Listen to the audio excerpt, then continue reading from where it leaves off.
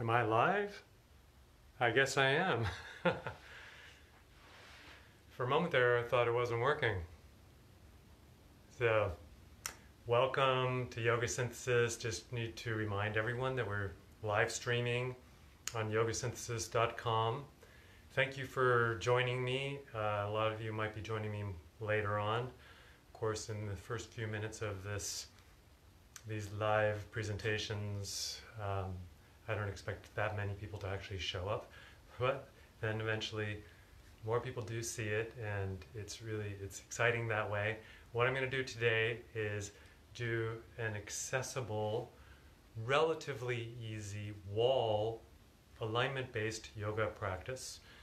You might want to use a block, and of course you need to have a wall to practice with. A lot of this could be done without the wall and without the props. However, with the wall, it just makes such a difference. It's a really great tool for practicing certain yoga poses, especially if you have lower back issues. The routine that I'm about to take you or demonstrate here, take you through, could be a really great routine for someone with lumbar issues. And just, of course, the qualifier here is that you should be very careful no matter what. Don't push it. And this type of yoga is particularly good because it's really focusing on alignment through the spine, maintaining the natural curvature of your spine. So I'm going to start right in, and we'll just maybe, as long as everyone is ready, they can I'll show you what I have here. I actually have two mats. One is along the wall, one is pointing in towards the wall. And so you definitely want to have a span of the wall that you can use straight in and sideways. Okay? And I also have a yoga block. Now if you don't have either of those, I'll talk about what you can do to adapt.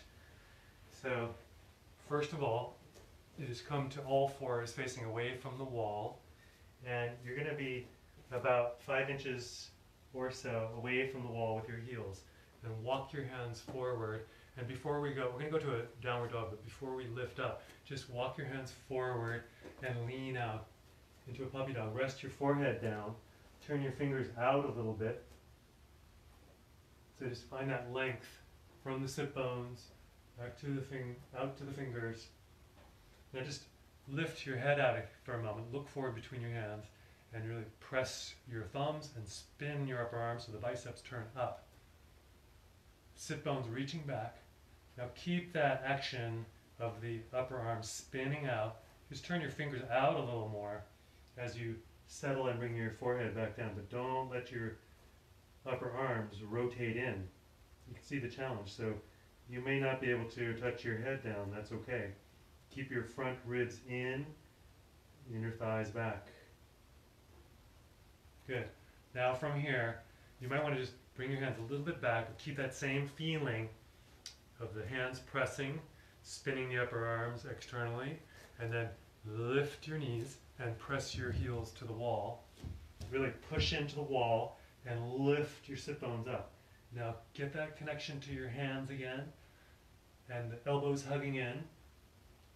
Spin the upper arms externally, and your sit bones lift high.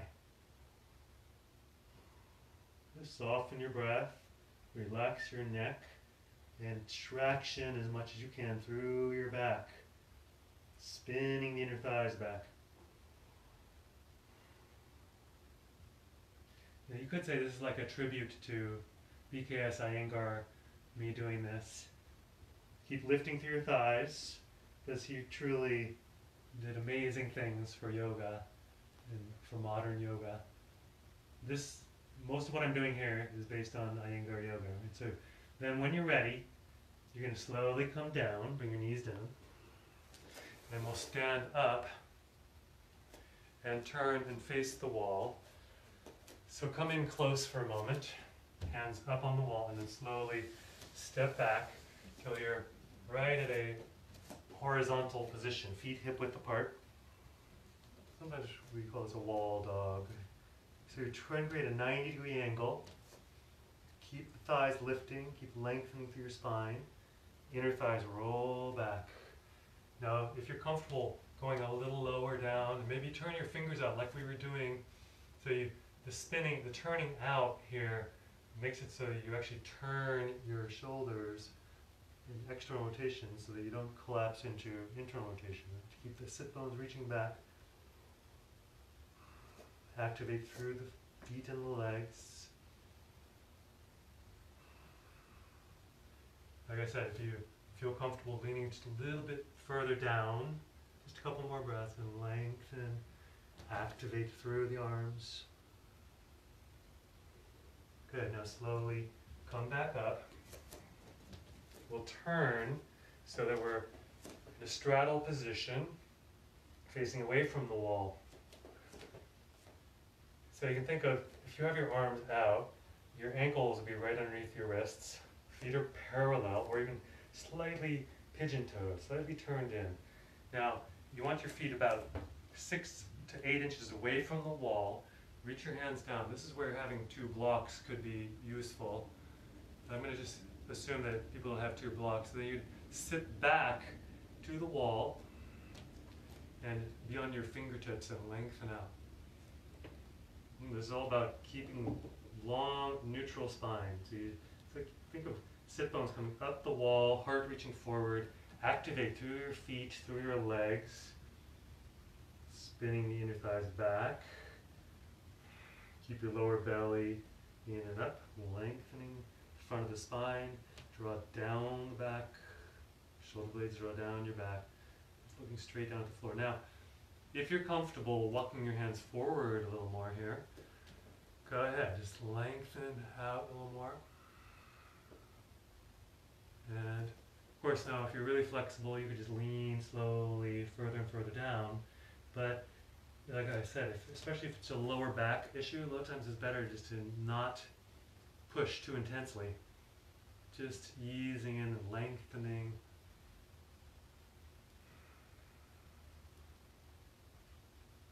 Okay, now from here, we'll just slowly come back up. Turn again to where we were arms up the wall, and you're going to go to that halfway folded position, horizontal. But this time, take right foot forward, left foot back, and you might have to just play with the positioning a little bit. So you have your right foot pointing straight in towards the wall, and that back foot, the arch is the line from the front heel is bisecting the back arch. And then I just lean in, lengthen out again, sit bones, so I press into the wall, my sit bones push back, just like when we were doing it with both legs, but now it just feels very different. You stretch into the right hamstrings, press the ball of the right foot, spread the toes, lift through your thighs, maybe walk your hands down. You could turn out. You can see my one hand is turned out there, and you just lean a little further. So depending on your flexibility level, you might be up higher, you might be down lower. But just line everything up. Do not collapse, and this is part of the reason for doing it with the wall like this. Okay, so then come slowly up. Start over with that horizontal position.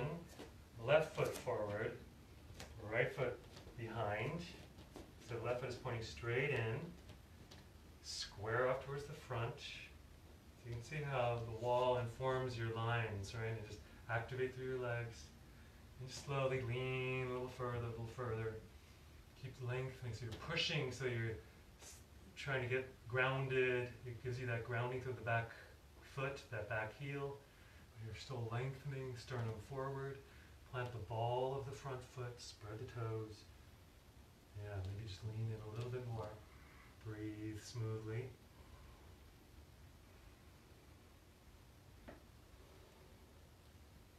Okay, so from there, we'll gradually come back up, turn away from the wall again. And so this time, again, the same beginning as that straddle, we're going to have your arms wide and just set the ankles so the distance of your wrists. Here I'm going to grab a block. So we'll go second warrior to the right. So turn the right foot out, bend the right knee. We take the block just behind the right hip. So you want the feet, the ankles, to be about 5 inches away from the wall, or 4, so that this block is bumping up against the outside of my right hip as I settle into the second warrior. Now, instead of bringing the arms out, bring the hands to your hips and think of spinning that right thigh externally. Glance to the inside of the right knee. Make sure it's tracking straight towards your toes, and you're glancing, looking for the big toe there. You should just see the big toe. So you spin the right thigh out. That left thigh, let's just imagine we could pull it back towards the wall. Shoulders right up over the hips. Just be there, grounding. Spread the toes, ground the heels. Okay, now from here, slowly go towards the beginning of triangle pose. So you're going to just shift this block, slide it along the wall. Keep that hand, the right hand on the right thigh, keep spinning that thigh out. Really connect the ball of the right foot to the floor. Spread the toes. Keep grounding evenly. Ground the back foot. Now this is where it's one of the greatest variations of triangle pose, where you can lean into the wall. So take the top arm and just lean, reach up, lean back, that back top shoulder just back into the wall, but keep spinning that front thigh externally. Maybe lean a little deeper if you feel ready to, but you'll see you don't want to lean too far. Just keep your lines. Okay, and then slowly come back up, pivot, right foot in, left foot out. I'm shifting the block over behind the left hip here. Second warrior position, bending the left knee. Again, ankles maybe 5 inches away from the wall. Hands to the hips, just settling into your second warrior stance. So oriented away from the wall, right? Or parallel to the wall. The left hand is spinning that left hip, just giving me that indication there where that should be. And I glance to sight on the inside of the left knee. Make sure you see the big toe, not the rest of the toes. Don't let it, if you don't see the toe, then you're probably dropping the knee in too much. That's why we're going external rotation here. Shoulders right up over the hips. That back thigh, take that hand and pull it back. Now it may not move, but it's just this intention of pulling that thigh, engaging it, spinning that front thigh. Now from here, when you're ready, just slowly, you can shift the block, and you're going to keep spinning at that front, top of the front thigh, the left thigh. Spin externally, plant the ball of the front foot, lift through the quadriceps, keep that back thigh coming back towards the wall, and just slowly lean. And when you're ready, reach up and try to lean that back shoulder into the wall, looking up. Seems like an innocent triangle pose, but it's the fact that you're in really good alignment makes it that much harder, right? Many people will just cheat the alignment of their pose. Okay, then slowly come back up. Now, bring your feet in. We go to a half moon pose to the right. So basically it's like you're pivoting to the right, like that triangle pose, except now we're doing like a mini triangle. You look down, bend the right knee, bring the block with you, bring your right hand onto the block. You're balancing onto the right foot. Now you get to use the wall again. This is one of the nicest variations of half moon pose. So just ground, really activate through that right foot. Kick straight back through the left leg. You can flex that foot. And just open, and again lean the top shoulder back into the wall. That top hip back into the wall. Activating through your thighs, and just turn and look up as best you can. You really feel the activation and spin that lower arm externally, still, the upper arm externally. Okay? Good. When you're ready, just slowly step back down, and we'll pivot and we'll switch to the other side. So you just go, right foot turns in, left foot turns out, like a mini triangle. Look down, bend the left knee, and then slide. You got the wall behind you, so it's really comfortable leaning back. Plant into your left hand on the block. Try to get your hips right up over your left ankle. Right? So there's not that much weight being, there is some on the block, but really you want this to be the fulcrum of the balance right over your leg. You just kick straight back through the right heel. Try to get that horizontal line, right? And then open and reach. Get that vertical line through your arms. Keep your lower belly lifting, lengthening. Lengthen through the top of the head and look up. You just use the wall. Just find that perfect lateral plane to work the pose in. It's just such a nice way to do the half moon pose. Feel the breath, relaxed and smooth. Breathe through your nose. Just opening out. Good. When you're ready, just slowly step back down. And I'm going to give you an option of either doing a tree pose next or Utthita Hasta Padangusthasana, which some of you may not know what that is, but sometimes we translate it as a balancing big toe pose, which really doesn't tell you very much. So the tree pose would look like this. I'm going to take my right, so I have to be close enough, like the length of my thigh, that's how close I want to be to the wall. Take the right heel up and then bump that right knee against the wall. That's what makes a really nice tree variation. So again, have your hands at your hips and work that right hand on the right thigh, spin it externally, sit bones down, tailbone down, and then just focus on lengthening up through the sternum, through the top of the head. You don't have to worry about the balance so much here. Now, if this one feels really easy to you, come legs length away, and you're going to just, so again, I'm still turned away from the wall. Take the foot up on the wall. So to adjust the distance. Now, some of you, if you're pretty flexible, you can bring the leg higher, but don't overdo it because we're trying to keep this grounding of that hip. So again, hands at the hips, and you just ground that lifted leg hip. The right hip, so you're spinning externally, just like we were doing in the triangle. And you can turn and look into the room, activating your thighs, lengthen up through the top of the head. Find that zing of the lift. The more you lift, the more you just lift through your whole body. Right? The more you extend out through the legs, the more you'll feel the stability. Okay, so let's go slowly to the other side. Now either the tree pose again, like this. I'm about a thigh's length away, and I bring the heel up. Oops, I'm a little too far here. So heel up, you bump the knee to the wall, and then again, hands at the hips. Or, you do that one, or you can go like this, go the legs length away, hold the knee, and then slowly kick up on the wall. You can see this is a little tricky to gauge the distance,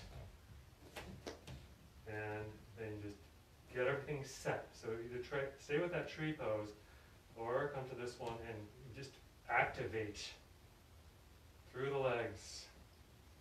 Ground that left, outside of the left thigh down.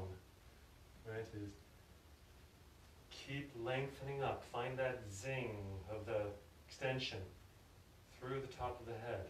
Lift and widen across the chest. Good. And then when you're ready, you can slowly release. And I did say this is going to be about a 20-minute routine, right? So we're going to go slowly into a wrap-up. This is one of my favorite things doing with the wall. It's a wall squat.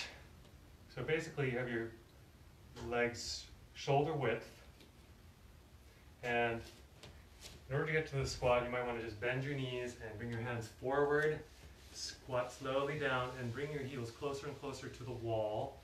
Now, whether you get the heels down or not is not a big deal, but if you can, great.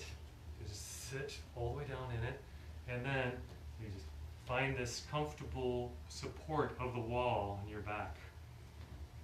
So either have your elbows on your knees, palms together, you just rest like that, and just keep ironing your lower back out.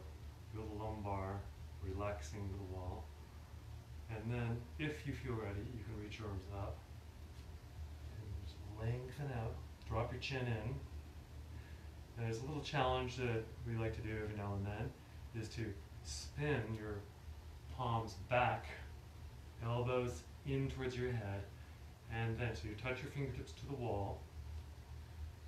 Keep settling your sit bones towards the floor, and you try to lengthen up. Keep spinning your biceps back, elbows hug in, and just try to lengthen up. Drop your chin in, pull your front ribs in. Good. That's not easy, right? Now you can fake it and extend, but then you're going to lose that spin, right? So you keep spinning the elbows in. Okay.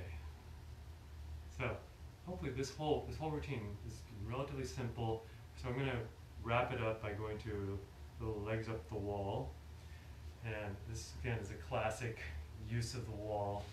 And if you haven't done this before, you should do it as much as possible. So basically, you come in sideways to the wall. So you got to go really close in, and then bring your legs up. Now, if you want to use a block here, I'll show you how to do it. But otherwise, this is a great way to release the lower back that might feel a little strained. And so your legs up the wall, sit bones right by the wall. If you want to do a little bit of lift on a block or a folded blanket, just want to make sure it's nice and flat surface. So you push your feet, your heels into the wall, your feet into the wall, and then tuck that block under you. So either way, being flat on the floor can feel really good, and being slightly lifted just gives you a little more of an inversion. So you let the shoulders settle. Now, before we just keep the legs straight up, let's do a Supta Baddha Konasana position. So the soles of the feet come together, the knees go out. And just relax your knees towards the wall. If you want, you can just rest your hands on your thighs. And just breathe smooth and relaxed. Release the back of the neck. Soften your eyes. Now, you can probably do this much longer in your own home, your own time, but I'm going to just gradually take you to a wrap up here. So just a couple more breaths in this position, right? If you want to just ease a little more stretch into that position by using your hands, you can. But then, slowly bring the legs and spin your inner thighs towards the wall, inner heels up towards the ceiling. You're just pushing your heels up, and just stay here for our final position. And just letting go. Like, imagine all that work that you did in the legs just draining out. Soften your eyes and your face.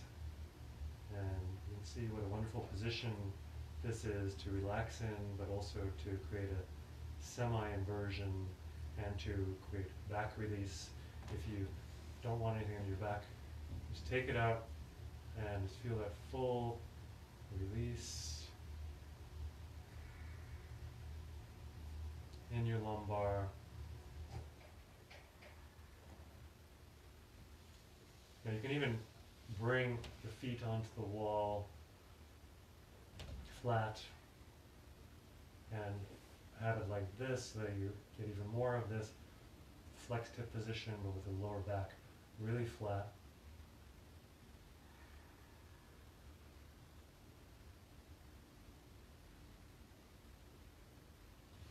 Then we'll slowly bring the knees all the way in. And then gently roll to the side whenever you're ready. And it's interesting doing these presentations, especially if I'm doing something really mellow. So off there relaxing while you guys, so if you're doing it, great. You can always come back to it another time. I see some people I know. Good to see you guys. And so that's it for my wall yoga for today. Hope you appreciated it. And just remember that we're live streaming yogasynthesis.com. And it's really good to see some of your names there. And be even better to see your faces in person. Maybe we'll have to do FaceTime or something. So, love you guys. Take care and come check out the class live streaming yogasynthesis.com. Stay healthy, stay strong, and talk to you soon. Namaste.